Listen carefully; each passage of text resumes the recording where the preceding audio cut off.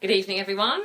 We are doing our little recipe of the week. I have James, I'm going to switch him around in a minute, cooking, what is it you're doing? It's kind of like it's courgetti spaghetti smoked salmon and pesto dish. That is correct. But the reason I'm introducing it for you guys is I'm just warning you that James is fully dressed this time, so you can watch.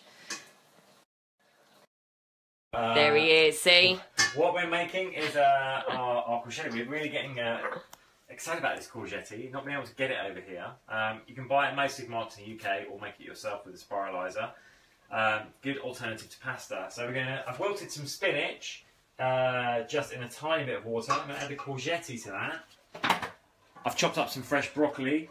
So we're hitting spinach, broccoli and courgette in there.